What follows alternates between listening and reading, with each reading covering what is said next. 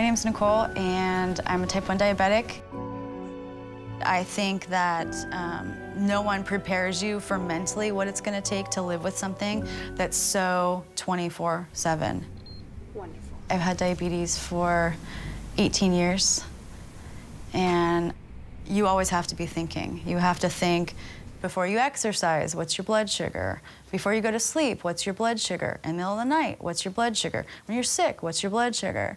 You know, it never escapes you. I was drinking a lot. It's like you're in a desert and you're so thirsty, like you can't stop.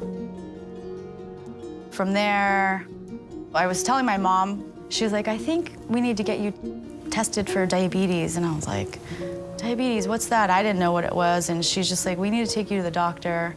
And she took me, and right away they diagnosed me with diabetes, and they started me on insulin within days. And I was terrified. I think it was deep-rooted denial. I skipped insulin injections. I ate whatever I wanted. I pretended like I wasn't a diabetic. I now have a list of diabetes complications to include kidney disease, which turned into kidney failure, which turned into now I'm a dialysis patient. I have to go to dialysis 3 times a week and have my blood filtered out. If I don't do those things, I'll die. I think diabetes can be a very lonely disease. Social media connects me to other people that are like me. The more I was posting, the more messages I would get. The best way to deal with diabetes complications, prevent them to begin with. This stuff doesn't have an end date, it keeps going. This is why I desperately want a double transplant, kidney and pancreas. Even if I can help one person by sharing my story and showing them what this looks like, then it will be worth it. Because, like, I already know it's cut years off my life, so. I had just gotten back from Las Vegas. I go to dialysis, and I have a 310 number calling me. So I answered it, and it was a nurse, and she proceeded to tell me that, that they had found a match for me.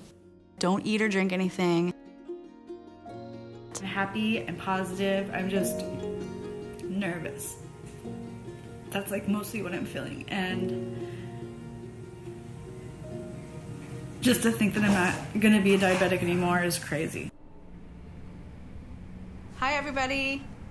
Hey, I'm alive. Some of you don't know that I had a kidney pancreas transplant about 11 days ago. I'm doing really great. The kidney is functioning at almost 100%, and the pancreas is working great. So everyone has 2 kidneys and 1 pancreas.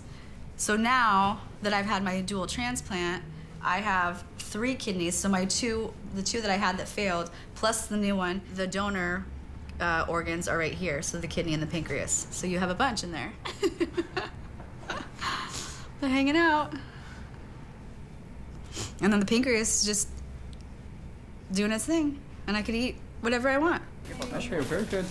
So, thought about what you can do with all your spare time now? I don't know. That you don't have to be on dialysis? I don't know. I mean, I feel like I think I'm in shock a little bit. Yeah, it's pretty exciting.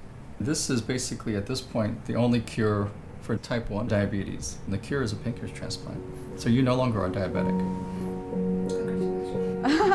Thanks. Yeah. And just so you guys know, I'm not going anywhere. I'm still going to be very connected to the diabetes community. Love you, Kayla. Bye, you guys. I don't have to count carbs. I don't have to get up like in the night and drink juice. I don't have to count 10 chips. You know, like it's like you're free.